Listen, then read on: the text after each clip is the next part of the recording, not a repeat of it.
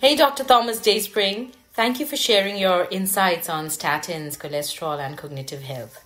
You've highlighted the importance of balancing cholesterol synthesis and brain function, especially for patients at risk of cognitive impairment.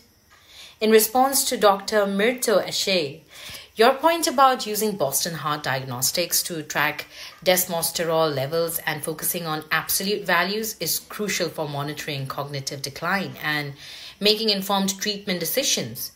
Your thoughts on statins crossing the blood-brain barrier and their impact on stroke or brain hemorrhage patients, as raised by Dr. 𝗗𝗶𝘀𝗰𝗹𝗶𝗺𝗿, are also important. Further research is needed to understand how statins may help or harm in these situations.